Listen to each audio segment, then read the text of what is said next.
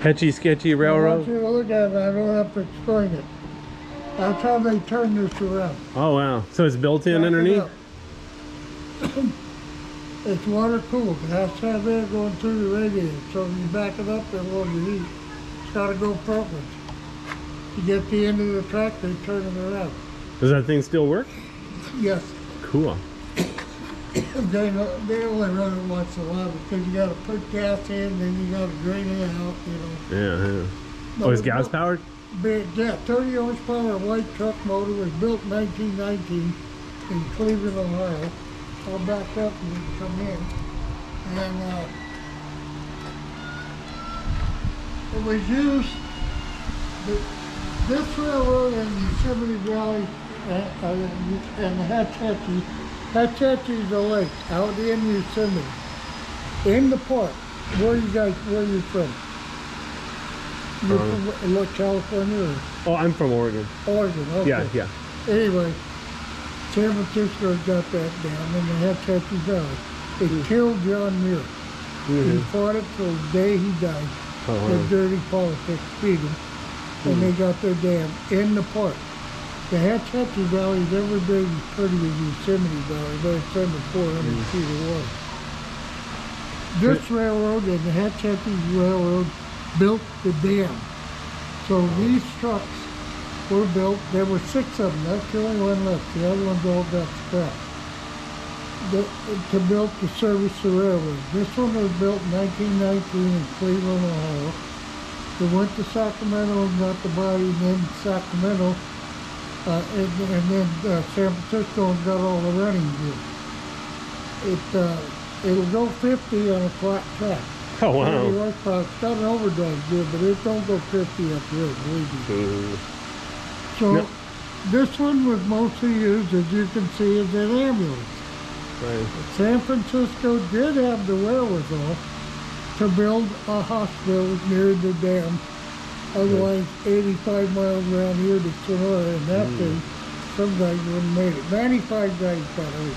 There was no ocean or nothing, you know. So I see the front wheels are smaller than the rear. That's because you got the speed in the back. Now, we'll go to these little cars. Did you ever watch a TV show called Petticoat Junction?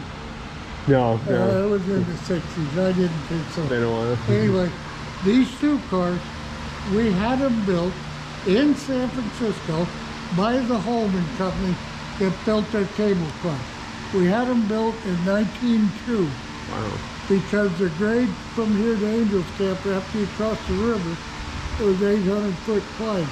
Those Pullmans are 60 tons and 90 feet long. We had these 2 shorties, they call them shorties, 32 feet. Wow. Lightweight, mostly all wood. This one mail, baggage, and passengers in front. And if you had money, you rode in the other one, that's first class. Velvet seat, the wood stove, and a toilet, which the sign of the toilet is, don't move unless trained in motion. Don't use. Right, hole in the floor. Anyway, if you watch Western movies, you've seen these 2 cars, I don't know how many times. There were lots of Western movies.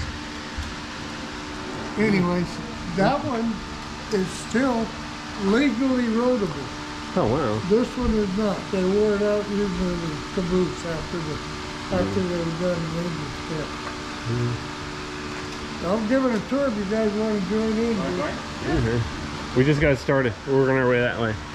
Great. Yeah, we'll definitely.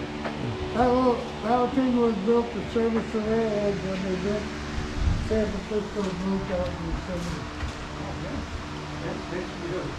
That's it. That's it. Under 400 feet of water, beautiful valley. Yeah. My granddad used to fish there before they built the dam. Oh, really? Yeah. Anyways, we'll keep going. Anybody remember Petticoat Junction? Oh yeah. Right here, it goes right here on that car. Oh, you're kidding. Yes. Which one? This one? Yeah, this very car. You watch the rerun, look for the number 5. Number 5. Yeah. Been in lots and lots of movies.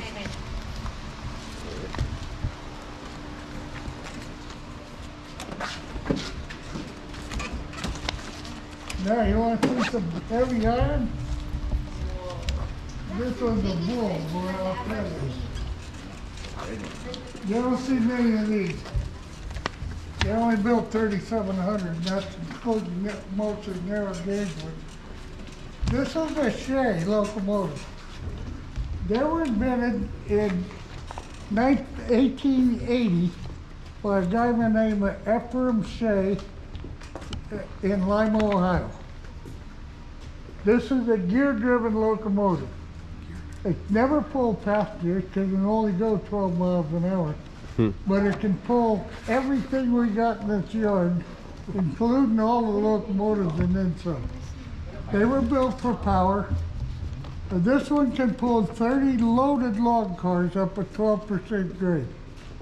Now these type of engines here, the regular rod engines, they slip at 4%. This one's all power. It was made to pull timber out of the woods, and then they use them for heavy rock quarry work. This one, most of them they built were a third this size and a third of the weight, and they were narrow gauge. This is a wide gauge. The smaller ones, the timber companies, we had two of them right here in Sonora, could run a spur line down a ridge stop, move those locomotives over, pull all the timber out, go to the next ridge stop and direct the trap top of one and put it on the next one. So, but this is a wide gauge. This one they didn't move around. It's 102 tons. This one spent its life in the Feather River. And now when they built the Orville Dam, the tracks went underwater and they gave it to the state. We use it to give rides a little 3.5 miles down and back. It burns 20 gallons of oil per mile. Per mile. Plus things, that's miles, gallons per mile, not miles per day. Anyway, and things started going wrong with it, so we parked it. It wouldn't take much to get it running. But, we got 2 other steam engines, they'll burn that kind of oil. But neither one of them are running today. This one here, we bought brand new in 1925 from Baldwin Locomotive Works in Philadelphia. We ran this engine hard from the 20s up through the 70s, and then we sold it. Okay, 43 years, we sold it in 1980. 43 years, it hadn't moved an inch. The guy wouldn't donate it, he wouldn't sell it, he just left it here. He had some other ones he took up to Oregon and just put them in a meadow. 2 years ago, he died, and his estate resold it, and the gentleman who bought it gave it back to us. It's never, this was the only one that's never left our tracks in 98 years, and we didn't own it half that time. Anyway, now that we own it, I won't see it, the young guys will, and get all restored, like new. Well, that takes a long time and a lot of money. Now here's one right here. Now you guys go up in the cab and look around. Ooh, okay. I'll go first. Yeah. I'll be quick. Nobody taking the next train. You guys all been on the train, man.